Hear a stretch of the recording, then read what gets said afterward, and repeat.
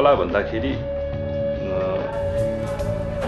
कुनै पनि आफू भित्रको चिजलाई चाहिँ रङको माध्यम, कलमको माध्यम,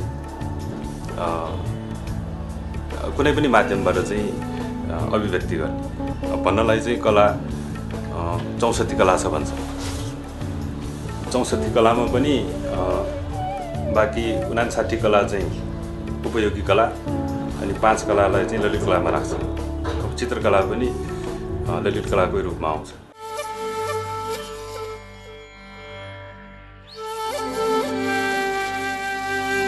म सानैदेखि चाहिँ यो भगवानहरूको देवदेवी सम्बन्धी चाहिँ पेन्टिङ गर्ने भएकोले चाहिँ मलाई कल्पनामा पनि भगवानहरू यस्तो होलान् उस्तो होलान् भनेर चाहिँ पहिला त कल्पना आउँछ। सुरुमा त हामीले भिजुअलाइज गर्नुपर्ने हुन्छ। एउटा खाली क्यानभासमा चाहिँ यो भगवान चाहिँ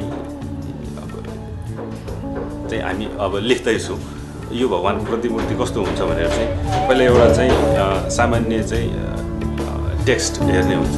जस्तै अब ग्रिन तारा अथवा आर्य ताराको चाहिँ हामीले कम्पोजिसन गर्ने हो भने चाहिँ आर्य तारा कस्तो हुन्छ त, आर्य ताराको स्वरूप कस्तो हुन्छ, त्यो सामान्य जानकारी त हामीले लिनुपर्ने हुन्छ। पुरै दीक्षाइ लिएर चाहिँ डेफमै अध्ययन गर्नु आवश्यक छैन। तर भगवानको स्वरूप कस्तो हुन्छ, कुन आसनमा हुन्छ, कतिवटा चाहिँ कुन आलिडहरू चाहिँ बोक्नुहुन्छ उहाँले, त्यो सामान्य जानकारी चाहिँ हामीले लिइसकेपछि चाहिँ त्यही जानकारीको आधारमा हामीले कम्पोजिसन गर्नुहुन्छ।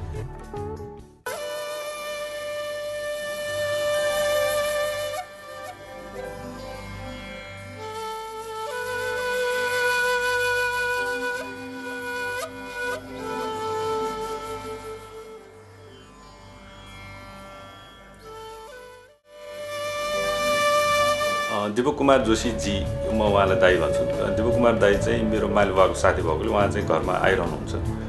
अनि मेरो पेन्टिङको इन्ट्रेस्ट देखेर नै चाहिँ उहाँले चाहिँ तिमीलाई चाहिँ यस्तो इन्ट्रेस्ट रहेछ, तिमीलाई यस्तो इन्ट्रेस्ट छ भए चाहिँ एउटा फर्मल क्लास चाहिँ लिऊ, तिमी विदाउट ट्रेनिङ चाहिँ हुँदैन, तर तिमी अहिले सानै छ, तिमीलाई चाहिँ गाह्रो हुनसक्छ। मैले गर्ने जस्तो चाहिँ देवदेवी बनाउने चाहिँ मसिनो खालको काम गर्ने हो। त्यो टाइममा म 14-15 वर्षको होला, म 9 कक्षामा थिएँ। अनि उहाँले यो भनिसकेपछि चाहिँ मलाई चाहिँ पेन्टिङ भनेपछि जुनै पनि पेन्टिङ चाहिँ मलाई सिक्ने चाहिँ मलाई रमाइलो लाग्थ्यो। अनि पेन्टिङ भनेपछि जुनै पनि हुन्छ, म सिक्छु भनेर चाहिँ यसरी चाहिँ त्यो सिक्न गएको थियो। त्यो टाइममा चाहिँ प्रेममान चित्रकारजी चाहिँ अध्यक्षको रूपमा चाहिँ नेपाल परम्परागत कलाकार सङ्घ भनेर भर्खर खोलेको थियो। अनि त्यो सङ्घमा चाहिँ सबै चाहिँ पौवा आर्टिस्टहरूले चाहिँ क्लास लिने गर्थ्यो। अनि त्यो क्लासमा चाहिँ भाग्यवश म पनि चाहिँ दिपक जोशीजीको रेकमेन्डेसन भनौँ उहाँ मार्फत नै म पुगेँ। अनि यसरी चाहिँ अब मेरो कला यात्रा सुरु भयो भनौँ। 2049 सालदेखि चाहिँ औपचारिक।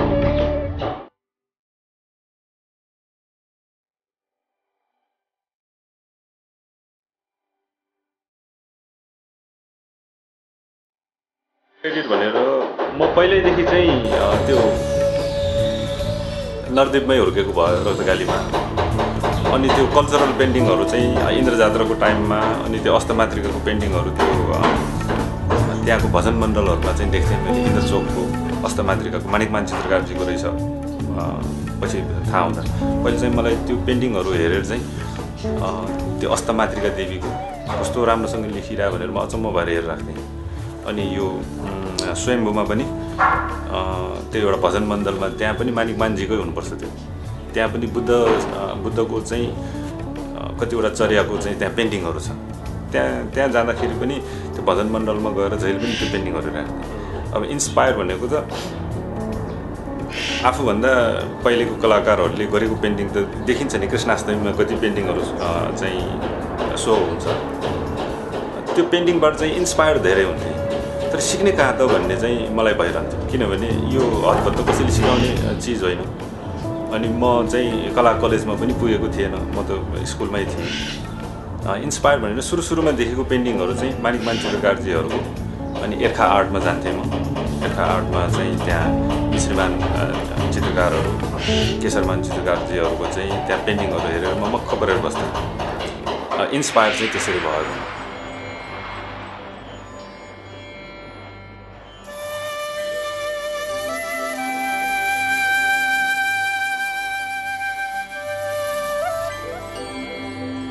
यो हाम्रो चाहिँ के यो ट्रेडिसनल पेन्टिङ परम्परा क्षेत्रको पेन्टिङ भन्दा चाहिँ अलि मोडर्निजमतिर बढी चाहिँ गइरहेको देख्छु।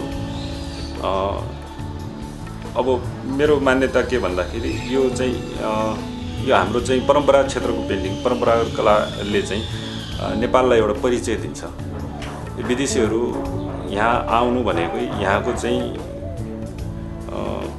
वास्तुकला चित्रकला अनि यहाँको चाहिँ भौतिक संरचनाहरू त्यो नेपालको आफ्नो मौलिक चिज हेर्न आउने हो नि। अनि अब यो ट्रेडिसनल पौवा पेन्टिङ भनेको पनि नेपालको आफ्नो मौलिकता बोकेको एउटा पेन्टिङ जस्तो लाग्छ मलाई। अब त्यो चिज चाहिँ अहिलेको नयाँ कलाकारहरूले गर्नुपर्छ।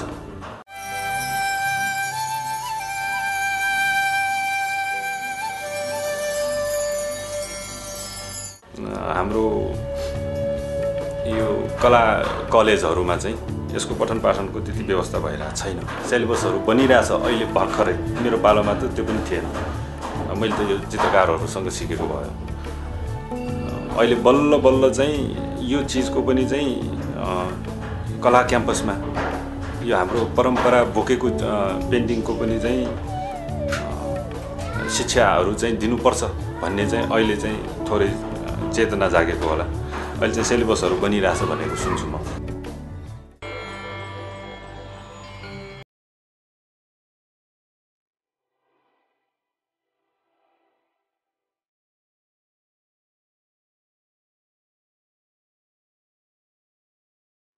कहिलेदेखि भन्ने चिज चाहिँ इतिहासकारहरूले पनि त्यसलाई तथ्य रूपमा चाहिँ खोज्न सकेको छैन। किनभने यो नष्ट भएर जाने चिज भयो। समयको चाहिँ समयअनुसार चाहिँ यो बिग्रिएर जाने मूर्ति जस्तो चाहिँ यथावत भइराख्ने चिज भएन। त्यही कारण चाहिँ कहिलेदेखि भनेर इतिहासमा पनि चाहिँ ठ्याक्कै चाहिँ उल्लेख छैन। तर 13औं शताब्दीदेखिको पेन्टिङ चाहिँ पौवा चित्रहरू चाहिँ उपलब्ध छ। त्यो चाहिँ बोस्टन म्युजियम र युएसए को लस एन्जलस म्युजियममा चाहिँ पेन्टिङहरू चाहिँ त्योभन्दा अगाडिको चाहिँ खासै पाइरहेको छैन। त्यो चाहिँ उपलब्ध छ। त्यसको आधारमा पनि हेर्दाखेरि अब 13औं शताब्दीदेखि डेभलप भन्न मिल्दैन। किनभने त्यो पेन्टिङहरू हेर्दाखेरि यति राम्रो उत्कृष्ट कामहरू गरिरहेछ कि योभन्दा अगाडि पनि पक्कै पनि यसको सुरुवात भइसकेको छ भन्ने चाहिँ इतिहासविदहरूले अनुमान चाहिँ गरेछ।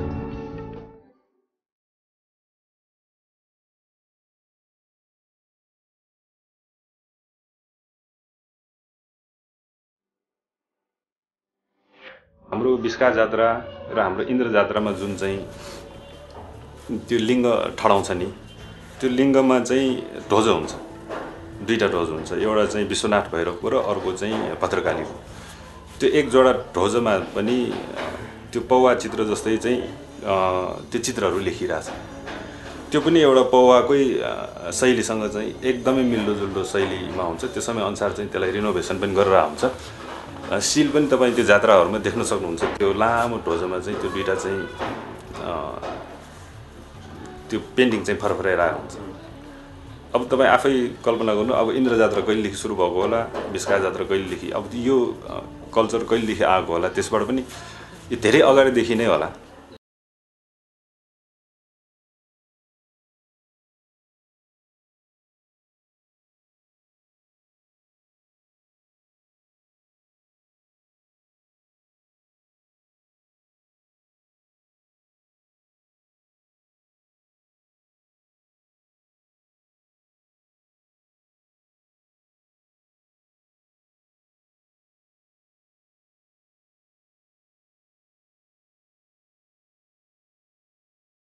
इतिहासविदहरूले 4औं शताब्दीदेखि पनि यो चाहिँ आएको छ भनेर भनिन्छ।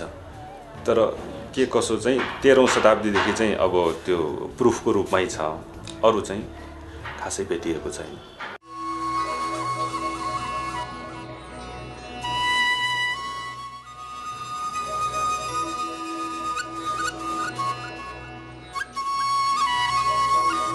मैले जुन सुरुमा सिक्दाखेरि चाहिँ यो पोस्टर कलर अनि त्यो स्टोन कलरबाट पनि गर्छ, पाउडर कलरबाट पनि गर्छ, मिनरल कलर पनि गर्छ, त्यसबाट नै सिकेको हो। थाङका स्टाइलकैबाट सिकेको हो, तर नेवारी शैलीमा। अनि त्यो थमेलमा धेरै त्यस्तै किसिमको देखेको चाहिँ अलिकति चेन्ज गर्नु पर्यो। मैले पछि चाहिँ एक्रिलिक कलरबाट पनि गर्न थालेँ, ओइल कलरबाट पनि गर्न थालेँ। ओइल कलर गर्दाखेरि मलाई साह्रै रमाइलो लाग्थ्यो, किनभने चाहिँ मोर डाइमेन्सनल पेन्टिङहरू गर्न सकेँ मैले। पहिला चाहिँ अलिकति मोर फ्ल्याट हुन्थ्यो भन्दाखेरि अहिले चाहिँ यो पेन्टिङहरू चाहिँ यो ओइल पेन्टिङबाटै गरेर आएको पेन्टिङहरू हो, तेल रङबाटै गरेर आएको। यो किन पनि मनपर्छ भन्दाखेरि ड्युरेबल पनि छ, अनि मलाई चाहिँ एकदम कम्फोर्ट पनि फिल हुन्छ यसमा गर्न पनि। मलाई चाहिँ सजिलो लाग्छ।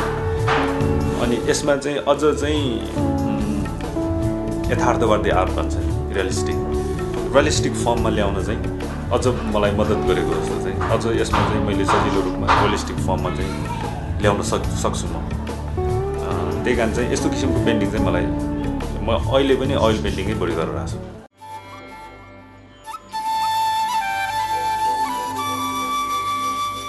धार्मिक आस्थासँग जोडिएको, धर्मसँग सम्बन्धित, अनि यसमा चाहिँ धर्मसँग सम्बन्धित भएर चाहिँ मानिसहरूलाई धर्मचेतना चाहिँ उत्पन्न होस् भनेर चाहिँ गरिने एउटा चाहिँ चित्रलाई पौवा चित्र भनिन्छ। किनभने यो पौवा चित्र भनेको मात्र चित्र कोठामा झुन्ड्याउने नभइकन यो त विभिन्न बहाबहीमा भन्नु खोजे चाहिँ यो गुम्बाहरूमा, बहालहरूमा भित्तिचित्रको रूपमा पनि राख्छ। अनि घरको कोठामा चाहिँ पेन्टिङहरू चाहिँ झुन्ड्याउने चलन छ पहिला, ताकि चाहिँ मान्छेमा चाहिँ एउटा साधना गर्ने इच्छा जागोस्, धर्मचेतना चाहिँ जागोस् भनेर चाहिँ पौवा भनेको त्यही हो। धर्मसँग आधारित भएर लेखिने एउटा चित्रलाई चाहिँ पौवा चित्र भनिन्छ।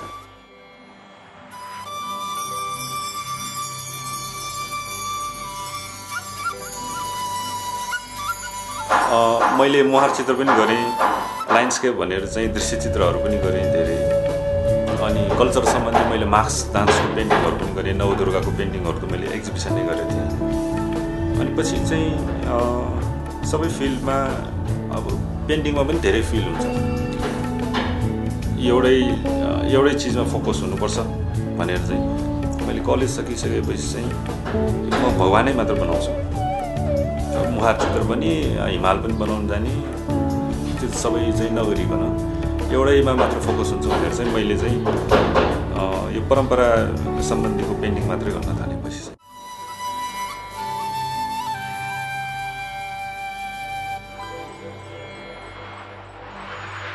भगवान बुद्धको त मैले the temptation of lord Buddha भनेर भगवान बुद्धलाई मार आइरहेको चाहिँ त्यो अलिकति अमोटो फर्ममा लेखेको, अलि एब्स्ट्र्याक्ट किसिमले लेखेको थिएँ। पहिला चाहिँ मैले माता कालीहरू अनि भगवान शिव योग गरिरहनु भएको, अनि नृत्य मुद्रामा, अनि योग गरिरहेको चाहिँ इन्डियनहरूले पनि धेरै जस्तो चाहिँ भगवान शिवको चाहिँ लेख्छ, अनि हामीले क्यालेन्डरमा पनि देखिरहेको हुन्छ। अनि मैले यसो विचार गरेँ, भगवान शिवलाई the founder of the dancer अनि द फाउन्डर अफ द योगाको रूपमा पनि चिनिन्छ नि त। भगवान शिवलाई एउटा चाहिँ योगी लर्ड शिव भनेर पनि परिचित छ नि उहाँ। अनि योगाको फर्ममा एउटै पनि छैन भन्ने चाहिँ म जहिले सोचिरहन्थेँ। अनि मैले त्यो फर्ममा चाहिँ योगाको पोस्चरमा, योगाको पोजिसनमा चाहिँ मैले दुईवटा पेन्टिङ चाहिँ गरेछु। भगवान शिव एउटा पूर्ण धनुरासनमा चाहिँ योगा गरिरहनु भएको, अनि अर्को एउटा चाहिँ अर्धमच्छिन्द्रासनमा। त्यो पेन्टिङ चाहिँ मलाई खुब रमाइलो लाग्छ त्यो पेन्टिङ चाहिँ, किनभने इन्डियनहरूले पनि गरेर छैन रहेछ कि त्यो। अनि बुद्ध सम्बन्धीको पेन्टिङ, अब उहाँ पनि बुद्धिज्मकै सम्बन्धीको पेन्टिङहरू हो, जम्बाला भन्ने। मैले दुवै चिज चाहिँ मिक्स गरेर आउँछ। अब नारायण भगवान पनि मैले बनाएको छु।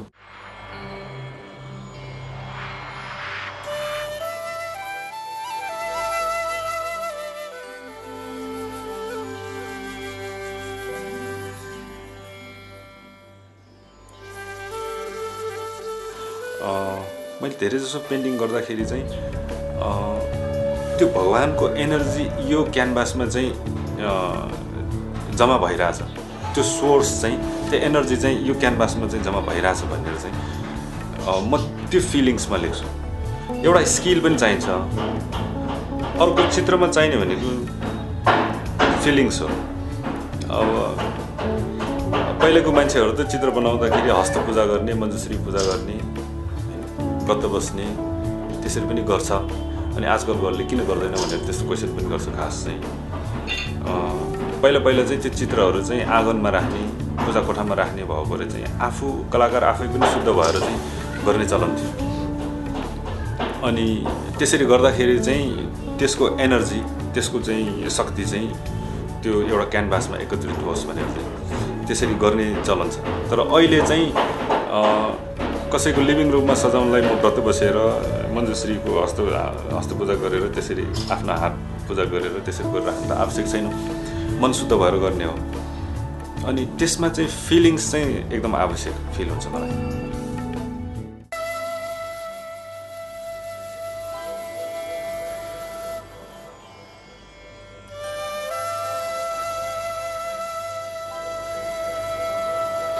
म त स्कुलमै थिएँ नि, स्कुलको 8 कक्षामा थिएँ, 9 कक्षामा थिएँ, 8 क्लासदेखि नै हो। अनि स्कुलको होमवर्क छोडेर चाहिँ पेन्टिङ गरेर पक्कै पनि कुनै पनि प्यारेन्ट्सले चाहिँ सायद मन पराउँदैन होला। बुवालाई चाहिँ पढाइ सम्बन्धी नपढिकन चाहिँ खालि त्यही चित्र मात्र कोरेर बस्ने, चित्रले खान दिने हो र नम्बर प्लेट लेख्नु पर्ला पछि यसो भन्थ्यो। नम्बर प्लेट लेखेर खान जाने हो यसो पनि भन्थ्यो। तर पनि अब भित्रैदेखि आएको मलाई त्यो शुक्रबारको बिदा, शुक्रबारको त्यो टाइममा शुक्रबार हाफ छुट्टी, शनिबार एकदम बिदा हुन्छ। अनि त्यो दिन कहिले आउला र त्यो टाइममा चाहिँ म पेन्टिङ गरौँला भनेर चाहिँ म कुर्थेँ। अरू बेला त अब अलिक फुर्सद हुँदैन। अनि पछि चाहिँ परिवारले सपोर्टै दियो। अब त्यस्तो चाहिँ स्ट्रिक्ट पनि होइन, अब मन पराउँछ नै।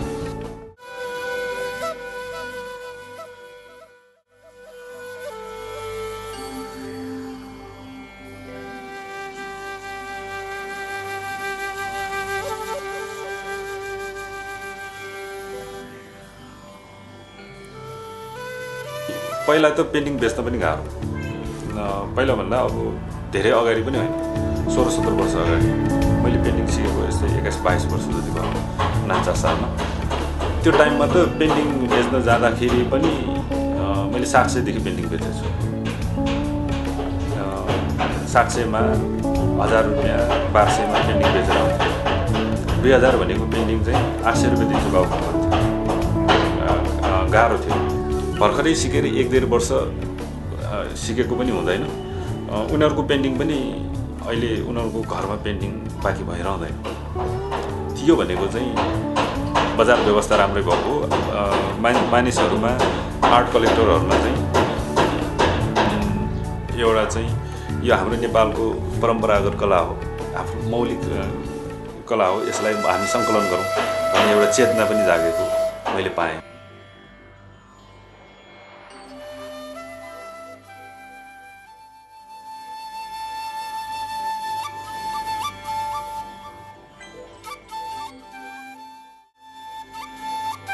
$8 लाख मूल्यको पेन्टिङ बिक्री गर्नलाई हामी 3-4 महिना त एउटा पेन्टिङमा हामी समय बिताएर हुन्छ। एउटा पेन्टिङ बन्नलाई चाहिँ 2 महिनादेखि मिनिमम 2 महिनादेखि चाहिँ 3-4 महिना नै लाग्छ।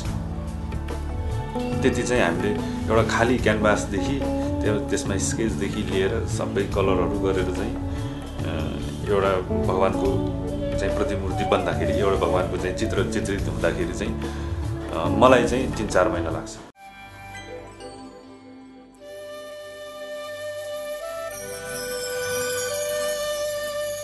यो आर्ट स्कलरहरू उनीहरूले खण्डन गर्छ नि पक्कै पनि। हामीले चाहिँ एकदमै चाहिँ त्यो दर्शनमा आधारित भएर चाहिँ पेन्टिङहरू गर्नुपर्ने हुन्छ।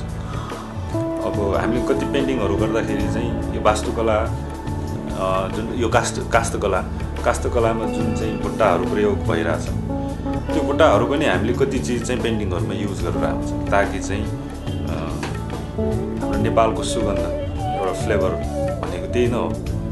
हाम्रो नेपाल परिचित हुने भनेको त्यो काष्ठकलाहरूको त्यो डिजाइनहरू नेपालमै मात्र बन्छ। अब श्रीलङ्का पनि बन्छ होला, तर उनीहरूकै प्याटर्नको हुन्छ। नेपालमा हुने चिज चाहिँ नेपालकै किसिमको हुन्छ। अनि त्यो उनीहरूको चिज मात्रै नगरिकन चाहिँ अहिले चाहिँ सम्मिश्रण भएको छ। उनीहरूको स्टाइल पनि छ र हाम्रो आफ्नो प्याटर्न पनि छ। त्यसरी चाहिँ अहिलेको पेन्टिङहरू चाहिँ बनिरहेछ। अहिले 21औं शताब्दीको कलाकारहरूले भनौँ न, पहिला 14औं 15औं शताब्दीमा चाहिँ आफ्नै शैलीको बनिरहेछ भने अहिले 21st सेन्चुरीमा चाहिँ आफ्नै डिजाइनको आफ्नै किसिमले चाहिँ बनिरहेको पाइरहेछ।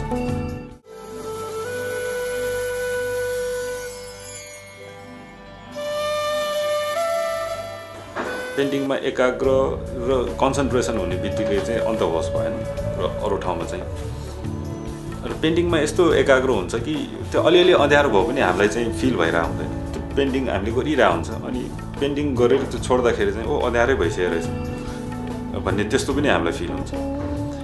पेन्टिङ गर्दा पक्कै पनि कन्सन्ट्रेट हुन्छ नि। अझ कति हाम्रो त यो पौवा चित्रमा त मसिनो काम गर्नु पनि भएकोले त्यो यति कन्सन्ट्रेट भएर चाहिँ हामीले हातलाई समेत चाहिँ एकदम स्टिफसँग, माइन्डलाई पनि एकदमै चाहिँ सार्पसँग चाहिँ त्यो जानुपर्ने हुन्छ। त्यो ध्यानको एउटा लेभलै हो खास चाहिँ। त्यो ध्यान बस्दाखेरि चाहिँ आधी घन्टासम्म चाहिँ एउटा चिजमा फोकस भइरहेको छ भने, श्वासमा फोकस भइरहेको छ अथवा वाटेभर अरूमा फोकस भइरहेको छ भने चाहिँ पेन्टिङ गर्दाखेरि चाहिँ त्यो एक पार्टमा चाहिँ फोकस चाहिँ हुन्छ। तर त्यो ध्यानमा जस्तै आधी घन्टैसम्म हुने होइन कि त्यो ध्यानको झलक चाहिँ आउँछ त्यसमा।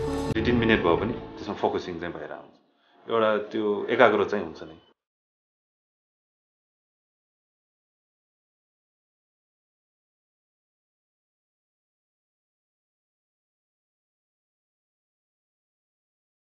कलाकारले यो सबै चिज बुझ्नुपर्छ भनेर चाहिँ त्यसमा जाने भनेको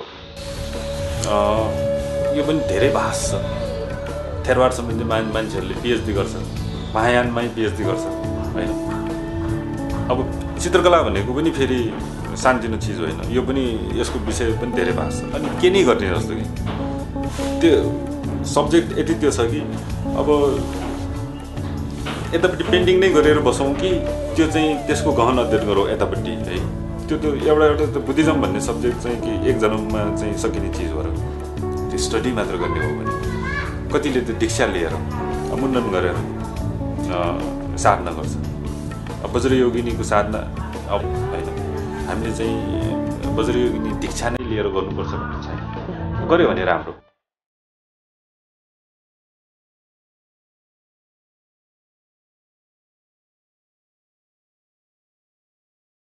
साधना धर्म सम्बन्धी अब कोही चाहिँ साधक छ भए चाहिँ उसलाई कुनै चित्र चाहिँ अनिवार्य रूपमा चाहिने हुन्छ। कोही चाहिँ चक्र सम्पर्कको साधक छ भने चक्र सम्पर्कको पेन्टिङ उसलाई एनीहाउ चाहिने नै हुन्छ। अनि त्यो एउटा चाहिँ आवश्यकता पनि हुन जान्छ साधकहरूलाई। किनभने चित्र कसरी बन्न गयो भन्दाखेरि सबै साधकहरूले भिजुअलाइजेसन गर्न सक्दैन, भावना कल्पना गर्न सक्दैन। र साधना गर्दाखेरि चाहिँ त्यो टेक्स्टमा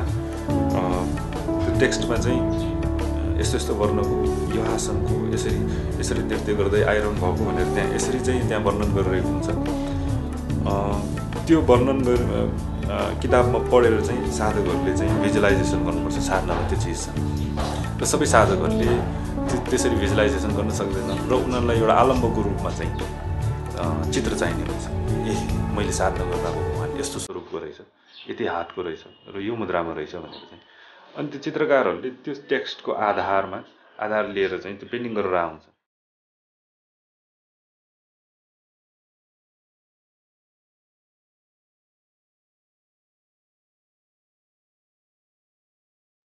अब एकजना रिम्पोछेले आफ्नो डिसाइपलहरूलाई आफ्नो चाहिँ फलोवर्सहरूलाई चाहिँ दीक्षा दिँदाखेरि उनीहरूले कम्ती पनि 50-60 जना चाहिँ आफ्नो चाहिँ डिसाइपलहरूलाई चाहिँ दीक्षा दिन्छ र उनीहरूले चाहिँ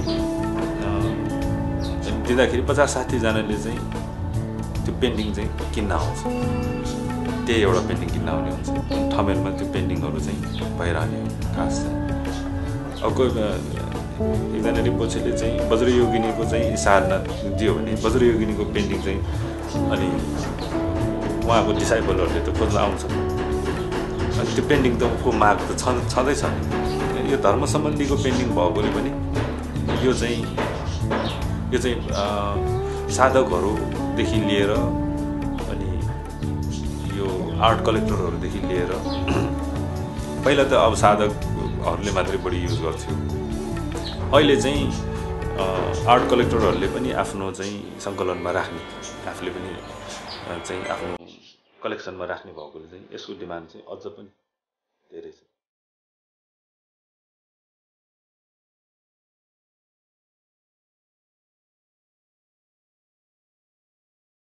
फिलिङ्स नभएको चाहिँ पेन्टिङलाई म डेड पेन्टिङ भन्छु। खास चाहिँ फिलिङ्स भएको पेन्टिङलाई चाहिँ एनर्जेटिक लाइभ पेन्टिङ भन्छु। अनि आफ्नो माइन्डले कम्पोजिसन गरेको आफ्नो भित्रैदेखि, हाम्रो त अब त्यही हो कविहरूको कविता फुरे जस्तो त भने उहाँबाट चाहिँ पानी निस्के जस्तो चाहिँ त्यो भित्रैदेखि आएको चिज चाहिँ प्योर हुने रहेछ। अनि आजकल चाहिँ म मेरो आफ्नो कलेक्टरहरूलाई पनि भन्छु, मलाई भित्रैदेखि जे चिज चाहिँ मन लाग्छ म त्यो चिज चाहिँ गर्छु भन्दाखेरि हुन्छ तिम्रो आफ्नो कम्पोजिसन, तिमीले बनाएको जुनै पनि चिज चाहिँ हामी लिन तयार छौँ भन्दाखेरि मलाई अर्डरको काम गर्नु चाहिँ आवश्यक भयो।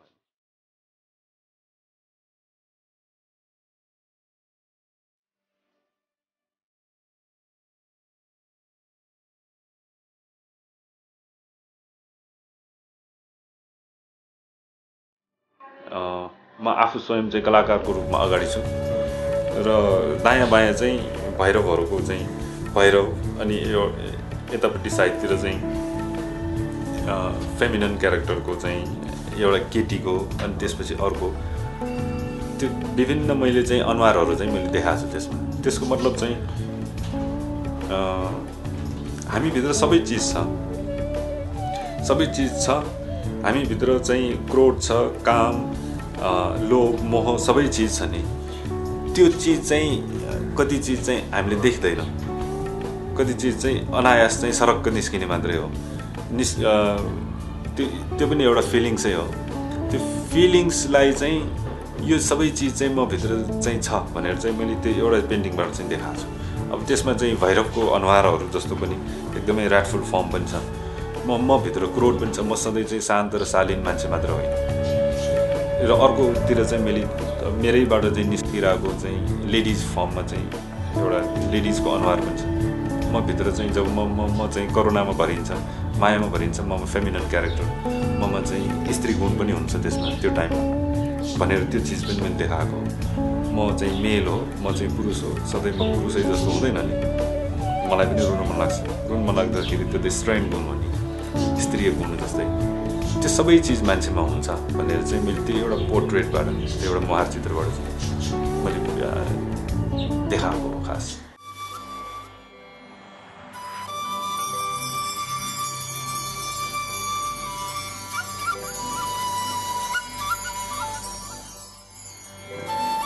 मोडर्न आर्ट यताउता त्यसमा पनि जानुपर्छ पक्कै पनि। म पनि ललित कलामा चाहिँ मोडर्न पेन्टिङहरू पनि सिकेँ, मैले मुहार चित्रहरू पनि सिकेँ।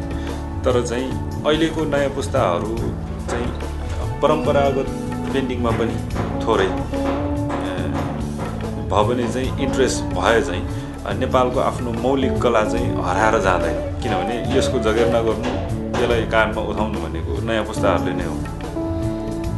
अनि नयाँ पुस्ताहरूले नै यो चिज चाहिँ गाह्रो छ, समय धेरै लाग्छ, नगरौँ भनेर चाहिँ पन्छिन थाल्यो भने पछि चाहिँ सायद हराएर जाला कि। यो त झन्झन नयाँ पुस्ताहरूले चाहिँ अँगाल्दै जानु पऱ्यो नि। त्यही कारण चाहिँ नयाँ पुस्ताहरूले पनि यसमा चाहिँ अझ बढी रुचि देखाओस् र नयाँ पुस्ताहरूले यसलाई चाहिँ अझ परिष्कृत र परिमार्जित गर्दै लगोस्।